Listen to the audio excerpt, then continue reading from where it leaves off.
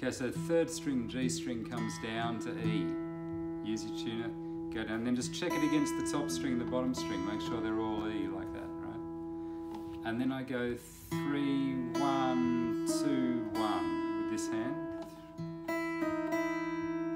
But the 2, the second string note is on the 4th fret. And then 3, 2 open, and this is 5, 4 on the third string. 3, 1, 2, 1, 3, 2, 3, 3 in terms of the strings of this hand.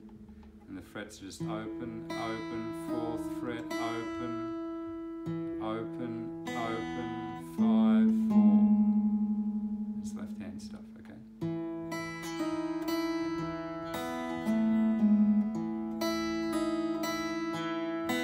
That's when we go to that open second string before you play those guys. Okay, so.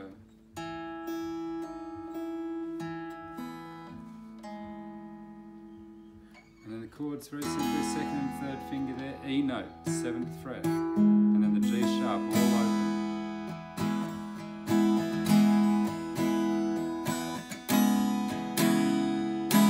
C sharp on his first finger, 9th fret, these guys on the 11th fret, 5th and 4th string, everything else is open, C sharp minor.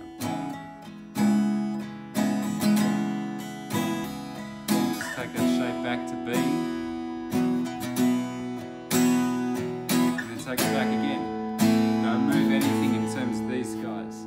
They all stay the same, that's the easy thing, right? Yeah?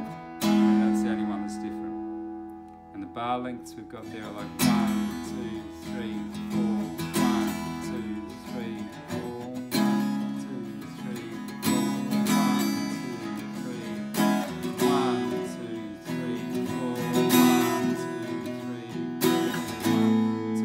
3, 4, 1, 2, 3, 4. But the rhythm we want is a little bit like.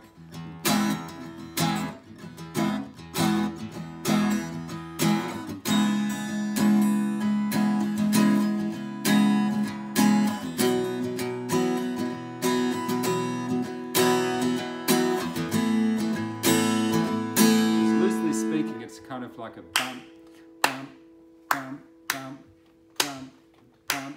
If you just get that going in your head, you know, you'll just naturally strum it like that, right? Bump, bump, bump, bump, bump, bump. You got it. Okay.